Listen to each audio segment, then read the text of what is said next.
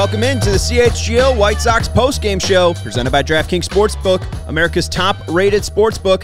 Download the app today and use promo code CHGO when you sign up. Welcome into Studio A of our CHGO offices here in the West Loop of Chicago after a White Sox winner. They win 6-3 in Houston, split the series, and they, after the first 4 games of the season, are exactly where they were last year at 500. I'm Sean Anderson. You can follow me on Twitter at Sean_W_Anderson. That's Vinnie Duber. You can follow him on Twitter at Vinnie Duber. He's our CHGO White Sox beat writer. That's Herb Lawrence. Hello. You can follow him on Twitter at Ecknerwall23. He's our CHGO White Sox community leader. We'll talk about this game. We'll talk about the series as a whole. Talk a little bit about Mike Clevinger's performance today. Talk a lot about Yoan Moncada's performance over the past 4 games. And then talk about some takeaways heading into tomorrow. And major note for all you Sox fans, especially you attending after all you major Sox fans. Damn it, I did it again. The game's 2:10 tomorrow. They changed the start time because of the weather forecast. They will be playing beginning at 2:10 p.m. on the south side of Chicago as opposed to the originally scheduled 3:10 p.m. start time. Thank you, Vinny. You're welcome. So hopefully we don't get rained out, but we will not have a pregame tomorrow. Herb and I will try to be at the stadium, be around there for opening day, take in the atmosphere, and then we'll come back probably around the 7th or 8th inning and then be here for postgame. Vinny will obviously be at the park. It's his job. And you can follow him on Twitter at Vinnie Duber for updates all throughout the day, especially if there is rain or any delays. Vinny will have you updated with up-to-the-minute data. Let's get into today's game. Sox win 6-3. Do we want to start with the hitters? Do we want to start talking about pick-to-click because we want to clarify what's going on? Did Yoan Moncada win pick-to-click today?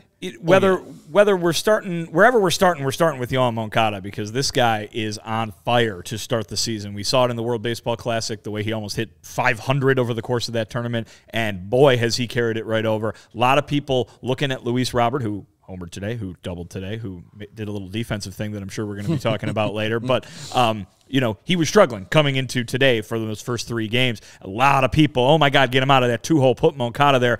Leave Yoan Moncada right where he is because if it ain't broke, you don't fix it. Not only that, he is showing a kind of power, a kind of extra base ability that is perfect in the heart of the lineup.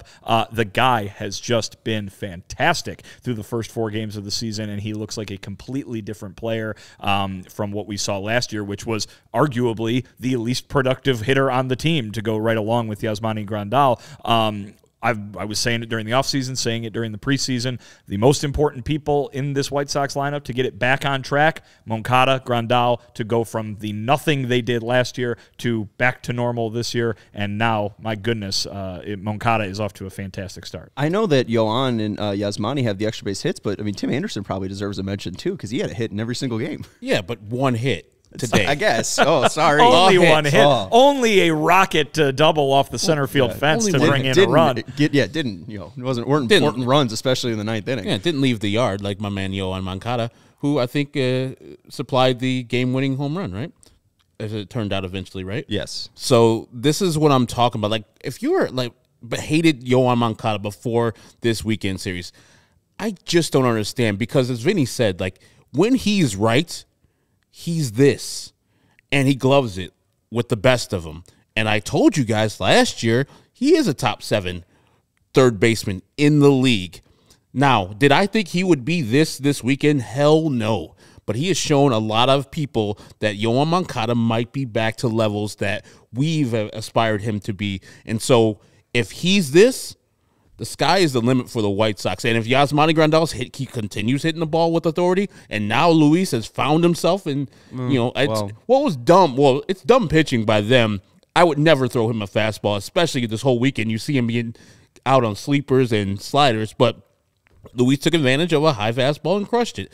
And so Yoan Moncada is hitting it from everywhere. Like, you throw him inside, he's going to hit a double down the line. You throw him outside, he's going to hit a home run off the changeup or the fastball like he did both times in the Crawford boxes this weekend. So for those people who, I know you had a hard year last year because Yoan sucked, and he'll be the first person to say it, but you had to know that that isn't the player that he is. This is more the player that Yoan Moncada is. And so to go along with him being this good, the White Sox, I think, also are this good and they look good the whole weekend. Yeah, absolutely. I mean, of course, they had a couple things that were confusing and bad from this series, but they beat the Houston Astros this weekend. Even though it came to be tied, they looked like the better team overall these 4 games. Well, and what? The Astros won their games by 2 and 1. The White Sox won by 1 and 3. So White Sox end up with the positive run differential after they the out-hit them. series. 45 hits to, let's see, 29.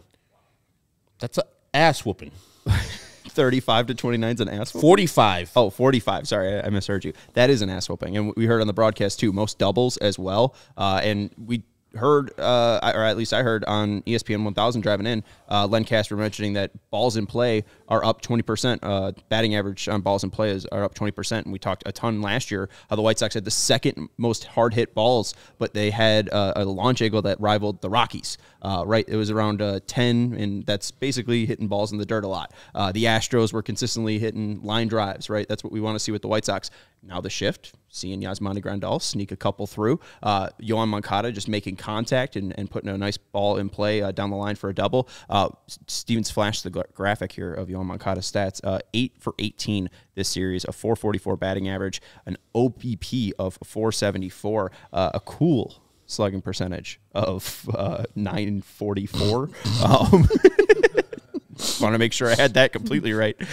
2 doubles, 2 homers, 4 RBI. Absolutely amazing stuff. Great gloves and shoe combo as well from Yoan. We don't expect anything else from him. Always. But if he is truly back, and we just see him finding a rhythm that he hasn't found, and I know World Baseball Classic is not the regular season, but it is a step up from spring training, and it seemed massively important for all these players that I think it rivaled the intensity of regular season play, if not even further. Yoan Moncada, we haven't seen him be this consistent in this much of a groove for a long time. We saw it in spurts, 6 hits, 5 hits last year in games, but putting it together like this, it hasn't been like that for a while. And exit velocities of 104.9, 91.7, 103.7. These are some of your favorite radio stations. 98.5, 96, 96.4, 88.5, 98.1, 90.5, and 78.8. And that one was a double. Just making nice contact. And like we talked a lot yesterday with the Astros, just putting balls in play in front of guys down. What? Oh, he's not KPW. He's not top 7. He's top 5. Moncada, basically Who's dead? Who are you pointing to? Oh, sorry. Yoan haters. Oh, I thought you were pointing. I thought you were pointing because Connor is up in Canada. I thought maybe you were pointing north. Yeah. No, Canada is up there. Yeah. Average exit velocity of 94.7, which is basically a hard hit every single time coming up to the plate. So great stuff from Yoan in 10 batted ball events over 4 games. You can keep talking about the World Baseball Classic. I think you should, because we heard before that tournament that it was going to benefit these guys, and boy, it sure looks like it has. But nothing is benefiting Yoan Moncada right now more than being healthy. I think you just talked about it, how long it's been since we've seen consistency from him. It's because he's been consistently unhealthy for basically the last entire 3 seasons. Even at times when he was well enough to play, to take the field in 2021 and 2022, he was banged up. He was dealing with that baseball stuff. Obviously, 2020, that was the COVID infection. But in the last 2 seasons, I remember down in Houston in 2021 talking to Yoan Moncada about, hey, Eloy's hurt, Luis is hurt. At the time, Nick Madrigal was hurt. Yasmani Grandal was about to be hurt. And it was I'm healthy enough to play. I need to be out here. I'm not 100%, but I need to be out here. The team needs me to be out here right now. And I think it obviously affected his play because, every time you swing the bat or every time, you feel like you're getting in a groove and you feel something pull, it's hard to get some consistency.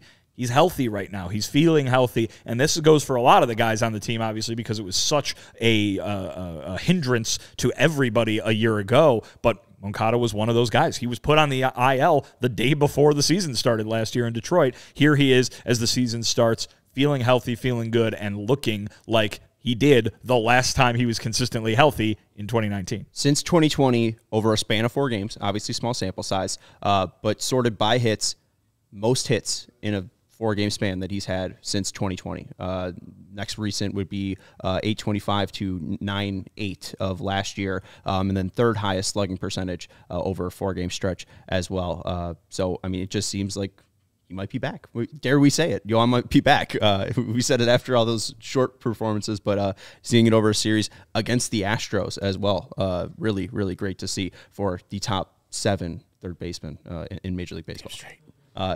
Decent defense this series from Yoan. I know there was the bad throw for Vaughn. I feel like there was another error as well. Just that one. Or there was a nice pick by Vaughn today. It was kind of a bang-bang play. Yeah, it was on the bunt where he came, charged it up, picked it with the glove, and then went underneath, and Vaughn helped him with the pick on the base. But, yeah, for the most part, his defense was solid. And, I mean, when you got Bregman in the same place, it's hard to be the best third baseman in the building, but he matched up with Bregman. But Bregman, man, that man is otherworldly. He didn't do it with the bat at all, 0 for 16, but he can glove it. He was extremely cold last year as well, and then he started getting heated up when the Astros hung 21 runs on the Astros. That game got him back in a groove. 21-5, yeah. Remember that one. That'll do it. That will do it. Games like this, though, for the White Sox, scoring 3 runs, 4 runs, 6 runs, probably because Yoan Moncada and Yasmani Grandal aren't dead weight. Just kind of putting those two together, the switch hitters and the idea of both of them kind of fully healthy now, I don't know, it's too early to say they're back, but it's just great signs of life from both of them. And to the credit of both of them, like Grandal defensively stole a strikeout for Clevinger today, just with the way he framed it. So really great stuff from both of those. I know just looking for the kind of health of the White Sox in 2023, the signs that they're showing are huge for this team. Really, when you look at the offense, I can only think of maybe 1 or 2 guys who didn't have a productive weekend. Certainly, some guys did it way better than others. Right. But, I mean, Tim Anderson, Moncada, Grandal, really consistently good all weekend. We saw some good signs from Oscar Colas. We saw some good signs today from Luis Robert Jr. We saw some good signs in the second game from Eloy Jimenez. Really, the only person that I can think of is Elvis Andrus, who really hasn't done much. He had, I think, just the one single that got him 1 away from 2,000, and maybe he'll pick up that milestone hit tomorrow in the home opener. But reached base today by getting hit. Yeah, he got hit in the chest. Yeah, he's got the lowest batting average on the team, 125. But I mean, TA, like you said, batting 389. Kevin Sheets didn't do so well in his lone start the other day. And but yeah, Romy had a nice, I think, single, but he was pulled after 2 at-bats. Yeah. So, I mean, he didn't really get a huge flex. Colas, I mean, at times looked a little bit like a rookie. But also, today he bounced back. I mean, he had a really nasty strikeout against Luis Garcia in his first at-bat, and then came up with 2 hits later in the later at-bats. Yeah, and they threw him a high fastball. Like, that was what I want to discuss, too. It was the 6th inning, I believe. Luis Garcia had 91 pitches, so maybe at his limit, and maybe they had this predetermined. But you had just saw Colas 2 times and made him look silly both times he faced him. And so I was kind of surprised that Dusty took him out at that time, and I think he put Phil Maton on. And because Garcia was just throwing him cutter, and he struck him out in 3 pitches in the second inning, and then threw him a cutter high, and he popped it up. And so I was like, okay, you see the at-bats he's had versus this specific pitcher. We couldn't hold him on for one more guy and get him out. I'm glad Dusty didn't, because then Oscar Colas got a fastball elevated from Phil Maton, and he served it to the other side of the field, and he was very hyped. He is the giddiest man of all time when singles hit. Imagine when he hits a home run. Imagine if he would have hit a home run versus Luis Garcia. He would have did some cartwheels onto home plate. But, yeah, it's good to see a young player just be so exuberant and so happy and battle through the failure that he had early in the game to get a hit there and then get an infield single later in the game. Oh, my goodness, the emotion that we saw after he made that catch. Right. The middle of the game. I mean, listen, it ended the inning, and had he not caught it, it would have been, a run-scoring hit. But, my goodness, he made a good catch, certainly one that was dwarfed by what Luis Robert Jr. did in the 9th inning. But he popped up like he just saved a no-hitter from being broken up, because that was quite the reaction to a nice but maybe not overly spectacular play in right field. Well, and overall, like in right field, he didn't dazzle. He wasn't super clean out there. There was a couple balls that bounced through his legs, escaped from him, trying to catch a ball in foul territory, just running into the wall, bouncing back like a 4-year-old, though.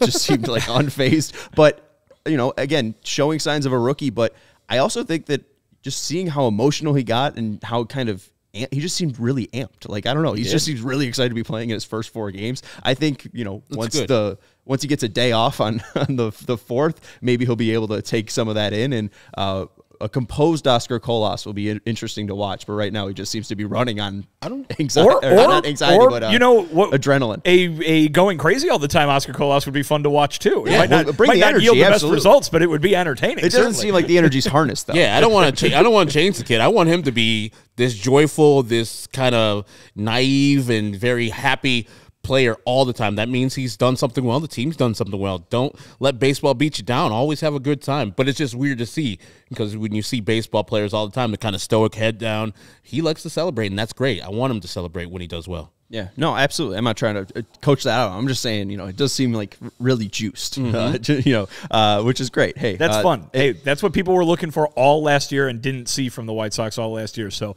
you bring some more smiles and some more screams on the field. I think the fans are going to have a lot better time this year than they did a year ago. We'll talk about it later in our takeaways. We're going to take a quick break, and then we're going to get into Mike Clevinger. But the offense does seem to be back and clicking, as Herb said. 45 hits. They currently lead the league in doubles, which is a lot better than leading the league in singles. So let's go, which was last year. I don't know. It was a little joke. We watched today's game. Got him, Sean. Why got him? Zinger. I'm sorry. Just trying to get to the ad read. Fubo TV is how we watch today's game. They have over 140 live channels of sports, shows, movies, and news. You can stream live TV from any device and watch most Chicago sports for the lowest price. You can start watching immediately with a 7-day free trial. There is no contract, no cable, no hassle. Just sign up and start watching. And you get 1,000 hours of cloud DVR included at no extra charge. So if you feel like you're going to miss the Sox game and want to watch it later, or maybe in the morning when you wake up, the Cloud DVR is there to help you out. You can watch local teams while traveling, and upcoming in about 4 days, there will be the NCAA tournament for college hockey on ESPN2, ESPN News, and ESPN News. You can watch the Frozen Four on all of those channels with Fubo TV. So watch the White Sox on NBC Sports Chicago with Fubo TV. Use the link in the description to sign up for 15% off your first month of Fubo Pro. Again, that is FuboTV.com/CHGO.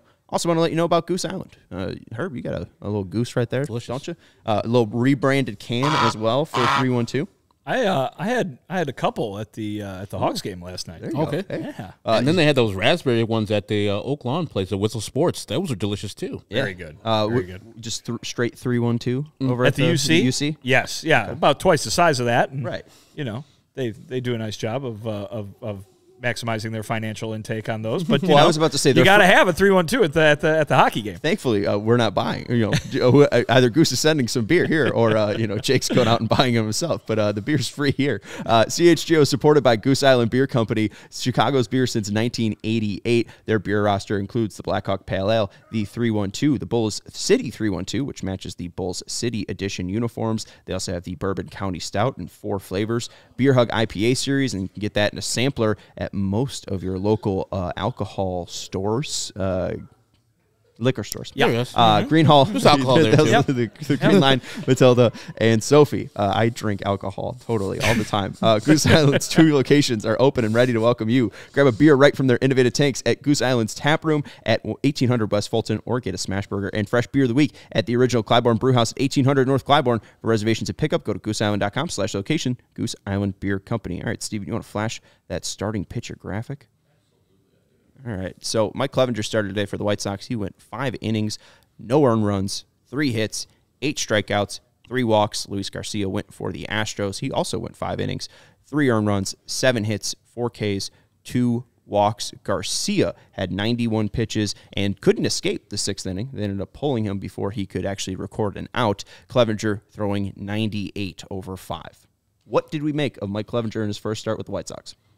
Pretty good outing. He started off that first inning really rough. Didn't know how to get his rhythm right. He was walking a couple people. Didn't give up any hits or runs in the, as you see, didn't give up any runs in the whole game.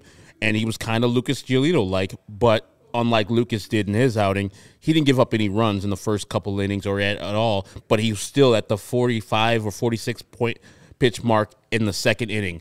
Then after that, it looked like he settled in and started getting people out on his stuff. And he was much more calm, collected, And I was surprised. The 95 was staying up there, and the slider was filthy. It actually was better than I've seen any time last year with the San Diego Padres. But he has to continue this. As a fifth starter, all you want, or all I want, and I know he's starting fourth, but I know there's extra reasons why he's not starting for tomorrow. But he's a fifth starter. All you need is 5 innings like he gave you today, 3 earned runs or less. And he gave you that. That's all you can ask from Mike Clevinger, and he went above and beyond that. Yeah, I thought, listen, it was a total mystery, as we were talking about in the recent days, what the White Sox were going to get from him from a pitching standpoint. All the conversation about him during the spring didn't really have anything to do with baseball, and so here the season starts, and it's like, oh, yeah, they got this new pitcher. Is he going to be any good? Who knows, because he's had a track record of being good, but, several years ago, the last few have not been what it was in the past. What are they going to get? Today, I think they couldn't be happier probably with what they got from him, because he went out there, struck out a lot of guys, didn't give up a lot of hits, didn't give up any runs. And while, the pitch count went up there, and there were times those first 2 innings, he was working. He was working those first 2 innings. And, interesting to me, we're all still kind of learning what the pitch clock is going to do to pitchers, right? Obviously, the pitchers had the whole spring to work with it, but it seemed like he wasn't really in a groove with that pitch clock, and especially in the first inning, he would get the ball and kind of do that whole walk around the mound thing that we've known pitchers to do for years and years now. You can't do that anymore. You got to get the ball and get ready to go, and by the third, fourth inning, that was cleaned up. He seemed to be in a much better rhythm, and certainly the results were good. Now, he hit a couple of guys, walked a couple of guys. You don't want to see that, obviously, if you're the White Sox. But everything else, probably with the exception of that pitch count going up, that, limited him to 5 innings, they probably are thrilled with what they got out of a guy who, like you say, Herb, statistically, they are hoping everything goes right, is their 5th starter. Yeah, when he was good back in 2018 and 2019, his fastball was the reason why -4 run value and -21 run value on that pitch. And his fastball looked better than all of 2022, without a doubt. He was up about 1.5 miles on his velocity for his four-seam fastball. His average was at 94.7. Your average was 93.6, and that came down as the game went later on, but he was consistently hitting 95 into the 4th. And obviously added velocity is going to add more backspin to you, and we talk about rise on fastball, or fastballs having that rising effect to hitters. That's due to vertical break, and if you could take vertical break off of that, you're probably going to get more swings and misses. He had 2 inches less of vertical break, so his average was around 12. This game last year was around 14. 14 is pretty bad. Like Raylo, who throws a very, very fast bullet fastball, his vertical movement's around 8 inches. So being around 10 is, elite. Like Liam has great vertical or lack of vertical movement on his fastball, and that's why it's so effective. So seeing an effective fastball like that is great for Clevinger. Also, swings and misses. He got it on his slider. He got it on his fastball. 16 swings on his slider, 7 whiffs, 28 swings on his fastball, 6 whiffs, and a called strike whiff percentage of 30%, major league average around 28 to 29%. On his slider, too, called strike whiff percentage of 36%. So he was pretty good. The slider, when it was hit pretty hard, 99.2, but it wasn't hit often, which was the real reason to his success today. I don't know if I love the pitch. It's still under 85 miles per hour, not a ton of velocity. We see Reynaldo Lopez, adding up to 2 miles per hour on his slider, getting up to 91. That's when it gets to really effective speeds, is around 85. So I don't know if I love the slider, but he was locating it well. I do want to show this, though, the fastball location. You could see he was really good at nailing that kind of outer side of the strike zone, but it was kind of wild. Hit a couple guys, as we mentioned. Maybe didn't hit Chas McCormick. That won't be up to debate, and we could go slow-mo on that whenever we want. But the stuff for Clevinger was overall good. No Yordan Alvarez in this lineup, but still a pretty formidable lineup for the Astros today. Saw a horse there, I think, Herb. What did you see in the in the Rorschach test there from Sean? I think like a balloon animal. Yeah. But a horse. You got the head, you got the ear and the head on the left there. You get the mane, the nice mane. Obviously, some smaller legs there. But the butt's looking. That's the top of the zone with the red right there, and then the horse and/or dog is looking the other way towards the guy who's in the right-handed batter's box. Correct. Am I crazy though? Does that mean I'm crazy? No, I mean maybe a maybe the main shape, maybe like a gummy bear, kind of. A little bit. I see it. A little bit. All right. Yeah. All right. Yeah. Steven? Steven, what do you see? The gummy bear is actually going. I was just going to keep it simple and say a person. I see the 2 legs there in the bottom right-hand corner. Gotcha. See the face in the upper left. Yeah, it looks like a person. Yeah. All right. Great. All right. That's a Rorschach hour. I'll say Glad we this. did this. That's our Rorschach segment of the day. I'll share this. The White Sox passed along that Mike Clevinger is the 4th pitcher since 2000 to throw at least 5 scoreless innings in his White Sox debut. Can you name the other 3? Since 2000, I was going to say Wilson Alvarez, but that's not since then. I'm going to take a guess. I think I know one. I think one is Lance Lynn. No. Okay, I thought that was his 5 home innings, opener. no runs. At least 5 innings. I believe everybody else went more than 5 innings, but yeah. Just going to take a shot in the dark. Cat Latos. Yes. Matt Latos is one of them. That is correct. You got the hardest one. The other 2 are not quite as difficult. I was going to say Because I remember he started off 6-0, and then he fell off the table immediately. Sweaty Freddie Garcia. New. I'm going to go with, Esteban Loaiza. No. I was going to say him. Maybe Jose Contreras. Ooh, you had it half. You had the first name. Well, I'm going to guess Jose it's Jose. Quintana. Jose Quintana, and then the other one Mark Burley. last year. In White Sox debut. Oh, I know who that is. Yeah, Johnny Cueto. Johnny Cueto it is. okay. Oh, yeah. He dominated. Miss him. Damn it. Down in Kansas City, right? Yeah. Great. I can't believe I got the Cat Latos one. Well, hey, and we, if it is signs to come, then if Johnny Cueto's doing it in his first start, obviously Johnny Cueto was a great 5th starter for the White Sox. If you're getting that from Mike Clevinger, I mean, again, if you're getting this hitting and you're getting this pitching, I think Raymond in the chat earlier said 5 earned runs for the starters in 34 innings pitched this series. So that's just a fantastic way to go. We talked about how successful they were in 2021 because of the starting pitching. Great sign. And on the side, you see the Astros, none of them completed 6 innings today. They're starters for this whole series. Taking that whole great starting staff, which we talked about before this series, you're getting Fromber out early.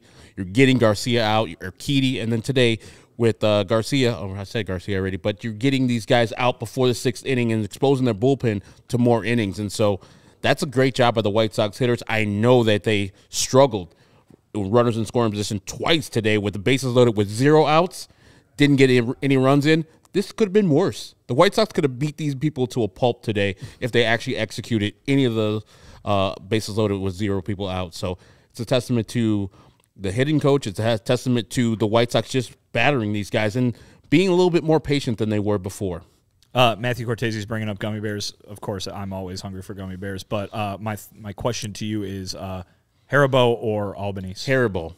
I know the Albanese guy, so I'll go Albanese. I think my vote is Albanese. Look at you dropping name. Who is this guy? He was, connections. Can you get us some Albanese? I'm not saying. I don't know if I could get We've it. known but you I for don't- a year plus. What the hell? No, well, slow down. Ridiculous. Obviously, it's not that strong of a connection if I'm not bringing in gummy bears. A teacher at Brother Rice's brother is Albanese. The guy, Brother Rice's brother? He's from Albania. No, he's not. You said he's not Albanian. He's like he's Albanese. He's not Albanian. No, but the teacher's last name is Albanese. Okay. And he would bring in gummy bears for his class. I was never in his class. So again, the connection's not that strong. I wasn't even taught by him. So that's a Chicago company. No, it's like Wisconsin, I think. No, it's in Indiana, Northwest Indiana. Okay. You drive by it. region. You drive by it when you go through the region there. Yep. I believe Haribo is in Wisconsin. No, They've got the big plant up there when you're just on the other side of the border. Yeah, Pleasant Prairie. Well, wasn't Jelly Belly up there too? I'm not sure. think I about, toured the Jelly Jelly no, I think Belly. Jelly Belly's in like Rhode Island or something like that. Really? Ugh, I could be wrong. why? The Jelly Belly factory says it's in North Chicago. No, well there you go. So, hey, who knows? I don't know. Anyways, we're talking about the pitching here. Clevinger looked good. Giolito looked pretty decent. Obviously, we talked about his rough first and second innings, but he seemed to settle in. Lance Lynn, especially against the Astros, will take that start. And Dylan Cease, did he do anything important? No, struck out like 10 guys. So, again, like now Kopech, it's a big question mark. If he comes out and looks good, I don't have many question marks about this White Sox rotation. Like, I mean, can Clevinger continue to right. do it? I mean, but like, those are season-long questions that you need to get answered. But you're right. This is a great first step for Clevinger. I would say that he's probably had the second best start of a White Sox starting pitcher so far. I think Lance Lynn got a little undersold on what he did the other day, basically because the last batter he faced hit that 2-run home run. But Clevinger looked really good from after the second inning on. He looked really good, and I think obviously there's no touching what Dylan did on Thursday night. But if we're talking about Clevinger being the second most impressive White Sox starter of the weekend, that's a really good sign for the White Sox. I think. I know Lance walked 4 people, struck out 6, but I'm gonna go with Lance more because he had to face both Tucker and Alvarez, where Clevinger didn't have to face Alvarez today, which is a godsend. I'm glad you did that, Dusty. Thank Jesus, man. That lineup is so much easier without Altuve and Alvarez. They should just have Tucker sit out and maybe Abreu sit out and just let other people play. Seriously, Dusty, come on. But, I was impressed. You guys, we're not talking about the other stuff with Clevinger. The pitching today was great. It was better than I even thought he would pitch ever this season, and he was pretty damn good. 8 strikeouts versus the reigning champs, and he made some of those people look really stupid. Yeah, the control is a little bit, red flaggy or, a little, but overall, I mean, positives. There's nothing really. When you win and you look on. good, that's effectively wild. Yeah, effectively wild, absolutely. Speaking of effectively wild, Steven's guy, Gregory Santos, coming out throwing 102, 101, 102. He didn't have the greatest inning in the world, but he gave up a hit, he gave up a walk, and he struck out a guy. Steven, why is he your guy? Is it because he hustles or some shit? Well, he throws really hard. I always like that. But does he always try to get thrown out at third base? Is that why you like him? No, he tries stretching singles into doubles. That's nice. No, I really like him because he's one of those reclamation projects where he could throw hard, and if you could just limit the walks, he could be a very effective bullpen piece. I would use reclamation project a little lightly because he's pretty young and hasn't really even gotten a shot at the Giants. Like Johnny Cueto, Johnny Cueto was a reclamation project. They ran out of space on the roster for him. I mean, and they're a good team. I'm rooting for the guy. He's young. He's got a crazy good fastball, and if he could harness that, I think he could be a really good bullpen piece moving forward. Hey, the White Sox agreed. They put him on the opening day roster. Yeah. I mean, the White Sox. We're like in sync. There you go. You and the White Sox. 8 pitches over 100 miles per hour for Gregory Santos today. You want to talk about Raylo?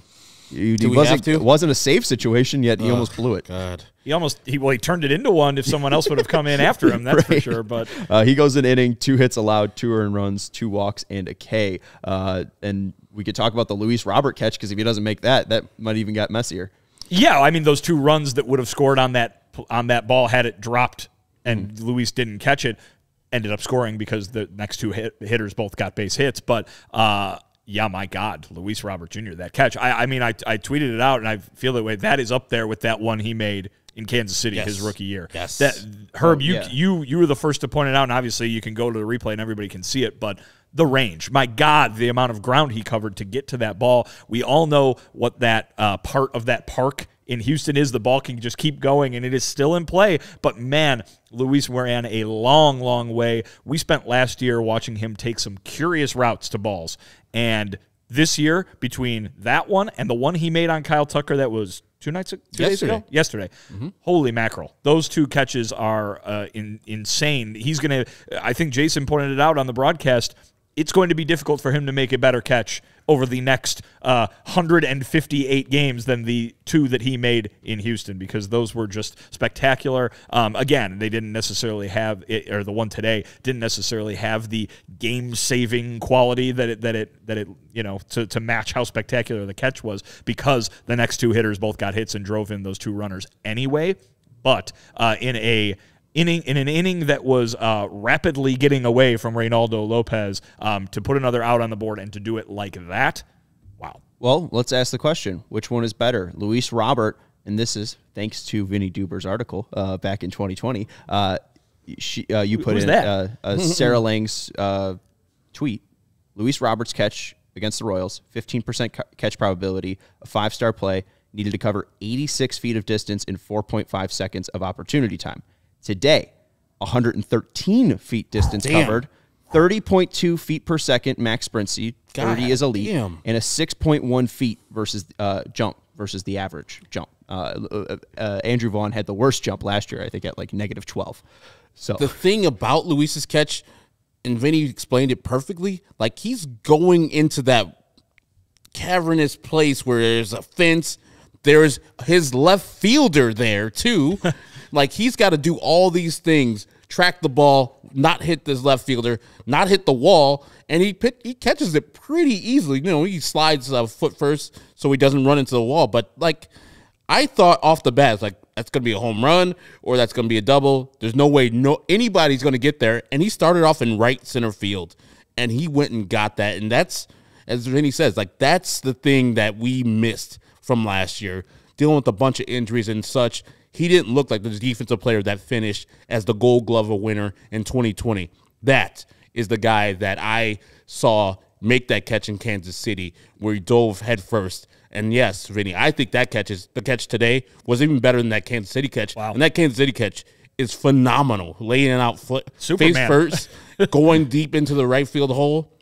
He's just a phenomenal athlete, and that's why I get agitated with him when he plays less than, because he can be one of the best in the game, but he hasn't hit that potential yet. When he won that Gold Glove as a rookie in 2020, we all went, yeah, he deserved it. Mm-hmm. And then the last 2 years, obviously in 2021, such a limited playing time because of that injury. Last year, though, we looked at him and we were like, that's the Gold Glove guy? That's the guy that won the Gold Glove, huh? Interesting. This year, it's 4 games, obviously, but he's looked this weekend like he did when it was a no-doubter that he should have won that Gold Glove. And if that's the case, if he's going to be doing this all summer, he's going to win another one. I mean, 3 spectacular plays and then 1 just above-average play as well. He makes the crazy catch running into the wall to rob Tucker of a double. And then the next play, it wasn't a spectacular, highlight play, but still the next play hit to him and he has to go into the gap basically the same way. Running catch, right? Yeah. Running catch, and he just showing off his speed again. And then the same game, running in and making a sliding catch. Oh, yeah. We saw that a ton in 2022, where he'd come in and he'd hit that, he'd do the pop-up slide in shallow center field. That's not an easy play. And, what was it? Jim Edmonds always used to come in and make that with the front-facing dive on that pop-up in shallow center. Bad jumps. But hey, Luis has the speed where that ball can be hit real shallow, and he can still get to it and make a catch like that. That was a really nice play yesterday that got kind of lost because the one on the Tucker hit to right center was so good. Kyle Tucker's going to have some words with Luis Robert. It's like, come on, man, let me get one in here. Come on. Did Kyle Tucker get his contract yet? I don't know. You just robbed me 2 extra base hits, man. No contract extension for Tucker. So that would have been nice for his contract talks. Niles saying, "Hey, Bulls just won. Hurry up and end the stream for CHGO Bulls." We have a Studio B for a reason. We are diehards. We're going for an hour long. We got an hour-long post game here in Studio A. We're gonna have what? You're saying no? There's no roadcaster in Studio B.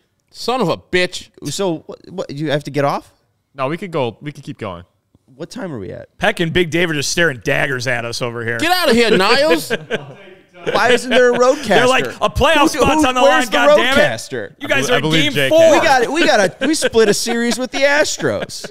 We did it last year, too. The guys are saying take their time. Hey, Bulls fans, if you're waiting for them, the guys are here. They'll get you their post game. We'll have the Gottlieb here, too. Well, not here, but he'll be probably on TV. He'll be on the show. United Center, so we're good.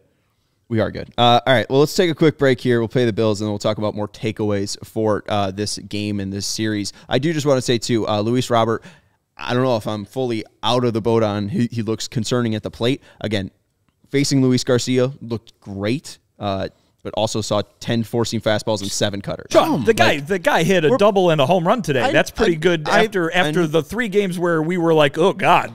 Double and a home run today. That's a nice little right, but nice the reason why he was struggling was against a certain pitch and he didn't face a certain pitch. That's all I'm saying. That was his first time facing in his career as well, so he hadn't seen any of his pitches prior. Right. Just want to add some context. It's my bad. Pitching and coaching malpractice to pitch Luis Robert the pitches they threw to him today. Yes, I agree. Especially when seeing how he looked the whole weekend. You got him right. Thank you, Houston. Yeah. Hopefully it continues. Hopefully teams continue to throw him fastballs because if they do, we're gonna be fine. He's back. It's like throwing Javier Baez a fastball. Literally, it's don't throw him one. Don't do it. We're going to take a quick break, let you know about FOCO. This Tim Anderson bobblehead is from FOCO, our friends over at FOCO Chicago. You've already got the best coverage for your favorite teams to get fitted in the best sports gear around. FOCO has you covered from Soldier Field to the living room, north or south side, with hoodies, slippers, signs, bobbleheads, and everything in between. Get decked out like DeMar with apparel from the leaders in sports merch and collectibles. FOCO, that's FOCO. If you're looking for the perfect gift for the football fan in your life, FOCO's got you covered with hoodies to fight that Lake Michigan breeze. So check out FOCO.com, FOCO.com, or click the link in the description below for all non-presale items. Just the promo code CHGO for 10% off. Come on, baby. Come on. Let's go, baby. Tim. Your TA impression? Yeah, it's terrible. He didn't. Was it a double? Yeah, it was a double, right? TA doubled off the center field fence today. Yeah. I thought he was gonna light it up with a home run. I guess that was Yoan Moncada, though. And you could light up your house and do it more efficiently with the ComEd Energy Efficiency Program. They're committed to helping families and businesses. You guys want to read the ads? I'll read one if you want me to. Not right now. Wow. I'm not the best. Wow. You can follow him at @SAS_W_Anderson. Name's Stinky for a reason. Committed to helping families and businesses in the communities we serve save money and energy. ComEd offers free facility assessment. You can read it. Oh, wow. Now he's got the giggles. Well, now I'm laughing. Where are we at now? Just go. It's just right there. It's all. An authorized engineer will work with you to develop a detailed assessment plan specific to your goals and needs. These can be done in person, virtually, or last approximately 2 hours. Within 3 to 4 weeks, customers will receive a report detailing energy and efficiency projects that can start working on them immediately. Each recommendation will include estimated energy savings, cost savings, projected costs, potential incentives, and simple payback. Let's see. Don't wait. Get started saving money and energy today. For energy saving tips and to schedule your free assessment, facility assessment, go to comed.com/powerinbiz. Damn. Herb with the pinch hit home run. Killed it. Matt Stairs over here. All right. Herb, you're a regular Lenny Harris. Anybody ever tell you that? Oh, that's love right there. I love Lenny Harris. Do you remember Lenny Harris, pinch hitter extraordinaire? I don't. Most all time, right? Yeah. How about Thad Bosley? I thought it was Matt Stairs. That's why I said Matt Stairs. Oh. Thad Bosley? Lenny Harris? Lenny Harris has the most pinch hits of all time, I believe. Oh, pinch hits. Yeah. Oh. He was a lot of teams, like Phillies. Oh, yeah. Lenny Harris. You kind of look like Lenny Harris. I am. No, but I mean, he's kind of, you got that young. I wish I was looking like got Lenny that. Harris. You got that softball Herb look. That's not a current picture of Lenny Oh, no. Harris. You know, Yeah, no. In he probably 1988. does have a little gray in his beard. He's about 58 now. He's 58. Boom! Wow. Look at me knowing Lenny Harris's age. Herb is on fire. Yeah, he has most pinch hits in a career with 212. Matt Stairs, I think, has most pinch hit home runs. That can be right. No, his ability. Yeah. Oh, MLB record, 23 home runs. Boom. All right. That's good. Look That's at a us lot. with our pinch hit knowledge. All right. Biggest takeaways from the game. Vinny's going to have an article up on allchgo.com later with the full takeaways, and he's got a deep, in-depth article for you. Usually his articles are about like 7-8 minutes to read. You know, Vinny goes in hard. You just put on like a live Allman Brothers song, and you finish reading that before that song's over. There you go. So go check out allchgo.com later or tomorrow morning. We'll make sure we'll share it at CHGO_White Sox as well. But Vinny, what is your biggest takeaway from the series? Well, I'll say this. I mean, it's very difficult to exclude Yoan Moncada, but he was the kind of general topic for today when we joined the show. So I will go ahead and bring up Tim Anderson. TA is TA. No doubt about it right now. He had a hit in all 4 games, multiple hits in 3 of those 4 games. He is out there dancing around on the base paths, already playing with those new rules. He is taking off for bases, and my goodness, guys, he's got 2 walks in the first 4 games of the season. How about that? That 162 walk pace he was on is now down to a mere 81 walk pace, but still pretty impressive. Did that pretty quickly. That's pretty nice. 162 divided by 2, yeah. Man, look at you over here. I thought he was a math guy. What's the square root of 49? 7. Look at you. Yeah, Finally. all right. But speaking of 7, Tim Anderson is playing fantastically, and he just looks like that guy. We talk all the time how this team is powered by him. This team goes because of Tim Anderson at the top of the lineup, as well as all the other things he does, not while hitting. But, man, the offense has looked great so far from Tim Anderson, and if he can do this, there's going to be guys out there with RBI opportunities because he's going to start the game off with a hit. You know that's coming. And then also, too, flash the power today a little bit as well. Some ballparks that doubles a home run, I would imagine, but he'll take the double off the wall to drive in a run. And 2 stolen bases. Yeah, I mean, he's doing it all. He's doing it all, and I think that's what the White Sox not just want from him. They need that from him. And to see that he's doing it with such effectiveness in the first series of the season against the defending champions, that's a great job by TA. Well, and we don't expect Yoan Moncada or Eloy Jimenez to be, hitting like he does in 4-game series like this. So if Yoan Moncada's not having a good series, maybe Eloy Jimenez is. But if Tim Anderson's doing this, series in, series out, there's going to be someone on the base to drive in. Absolutely. My biggest takeaway is hits. Hits, more hits. The White Sox just got the job done.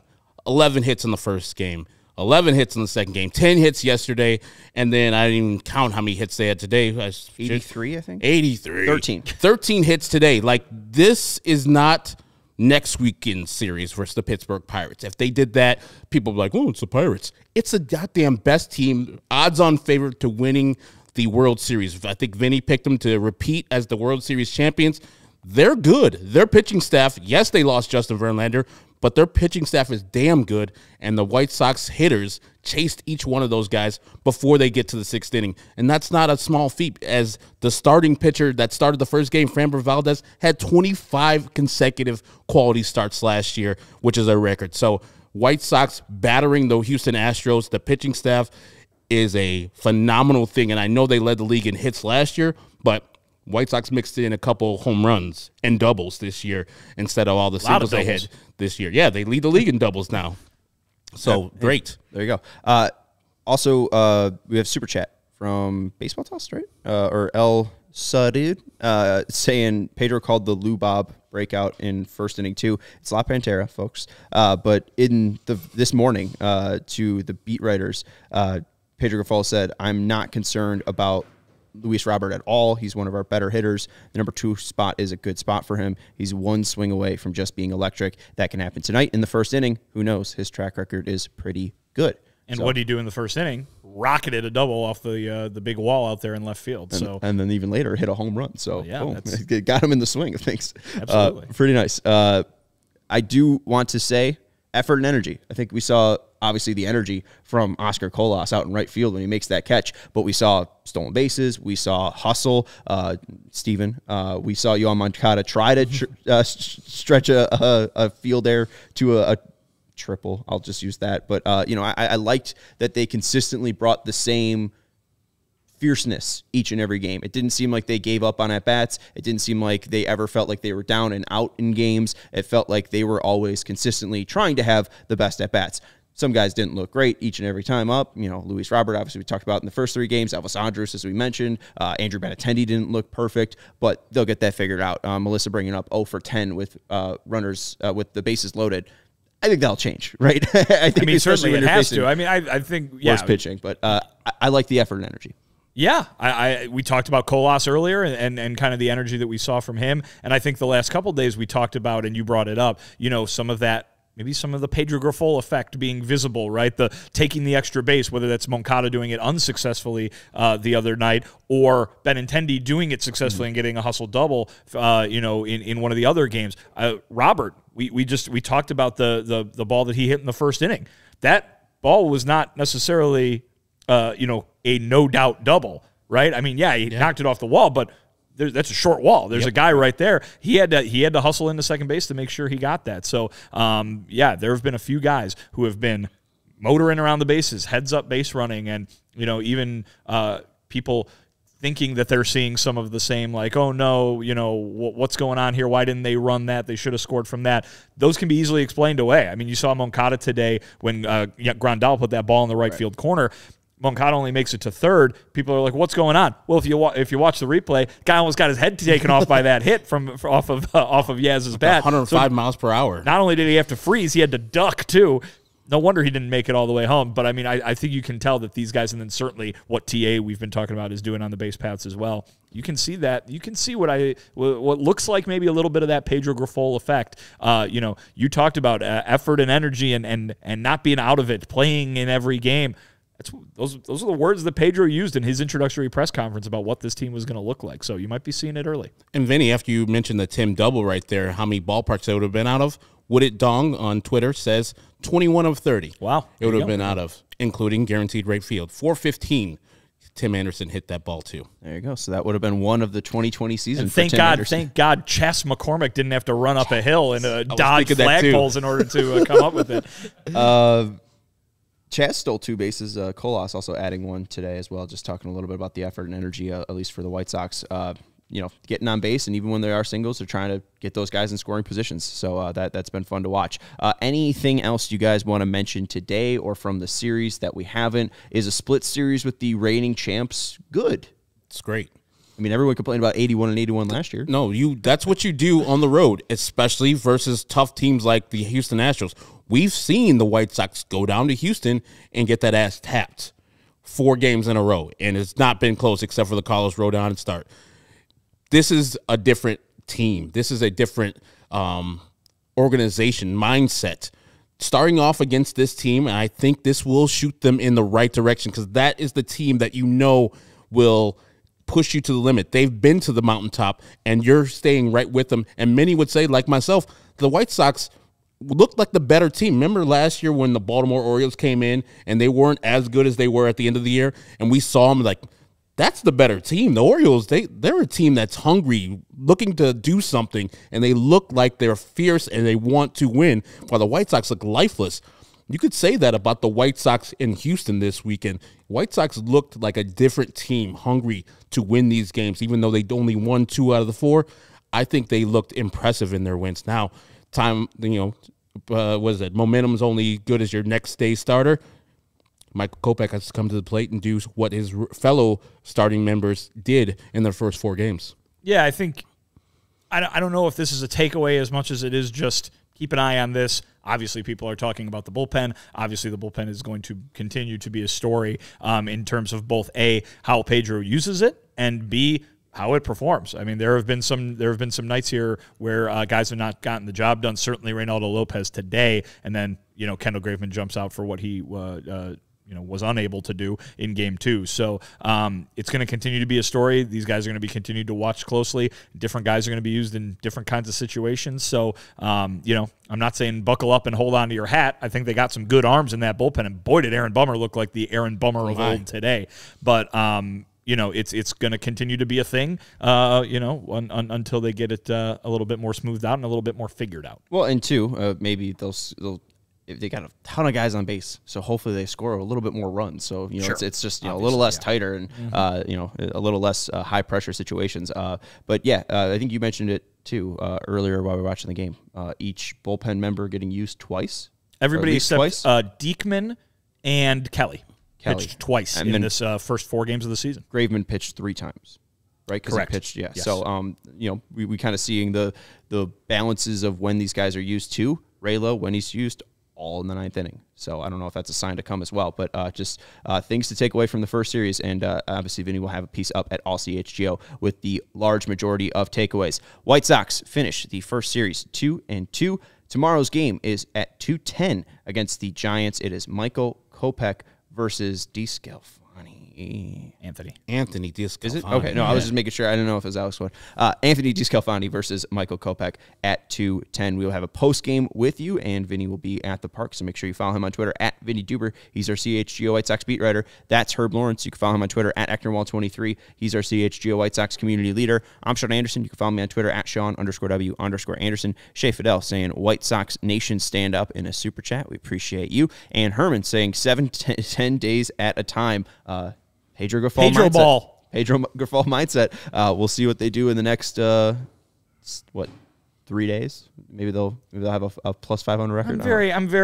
I feel like that needs to be. I might talk to him about this. What, Pedro? Doesn't this need to be adjusted for the regular season? If you're going 7 or 5 days at a time, you're going to be in the middle of series. Yeah, but shouldn't it just be the series at a time? Rotation? Yeah, but I don't know. Yeah. I'm just trying to think. That's baseball time. I mean, it works out Also, for this first series because you play 5 games in a row, you rest, right, and then you have the 5. Well, you have 5 games again with the 2 late remaining Giants games and the 3 in Pittsburgh. So it works initially, then it goes to hell. Also, hey, do whatever you want. Yeah, very, very much. I need to start tracking if Vince Velasquez is going to make a start versus the White Sox too with that Pittsburgh series coming up. I'm going to be out there, so I'll ask him. Oh, you're going to be out there? Yeah, me, Tanny, and Shane. I know he's pitching today. Shane are going. If that. Oh yeah, helps at all. that lines up perfectly. He's pitching today? Yeah. There you go. I could see Vince Velo? Yes, I'll tell you what. Oh, yeah. So okay. the White Sox get to see Vince Velo even better. Saturday the 8th is projected to be Clevinger versus Velasquez. That's probably the game I'm going to. 5:35 p.m. All right, we'll talk to you tomorrow. Again, post game after White Sox Giants for the home opener, 2:10. Make sure you're following Vinny again because he'll be at the park. Thank you, Stephen Nicholas, for producing the show, and thank you to everyone for hanging out with us in the chat. Make sure you're hitting the thumbs up on the way out. We're at like 67, so at least get us to the nice number. We got That'd be really 240 cool. watching. We got to get more than 67. Come on, guys. Hit the triple like button. digits like Raylo. Come on. For Chris Danhill's 40th birthday. For Ronaldo Lopez, get us to 100 likes. For Gregory Santos, 102. Come on. There you go. Hey, thank you, Stephen Nicholas. And the Bulls postgame is coming up because they just won 2. Nice day in Chicago. Go Sox.